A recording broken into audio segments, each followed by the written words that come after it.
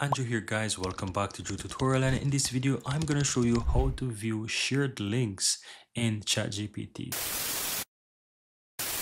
So if you have any kind of documentation or text or chat within ChatGPT and you've gone ahead and shared them, then I'm going to show you how to view it. So let's say I want to share this document. I can click on share and I can go ahead and I can create the link, and this is a shareable link that I can go ahead and I can share with someone, right? So how do you go about viewing all your shared links? But click in your profile in the upper right hand side, then go to settings, and here if you go down to where you have data control, you will be able to find shared links. You can click on manage, and here you'll find all the links that you have shared.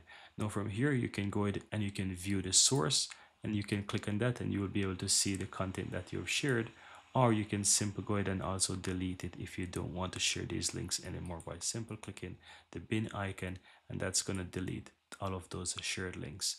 And that's it guys, very easy and very simple. Here you have it guys. I really hope you found value within this video, and if you do, don't forget to take a moment to give this video a like and hit that subscribe button so that you'll never miss out when I release future videos just like this one. Thank you guys for watching, and see you next time.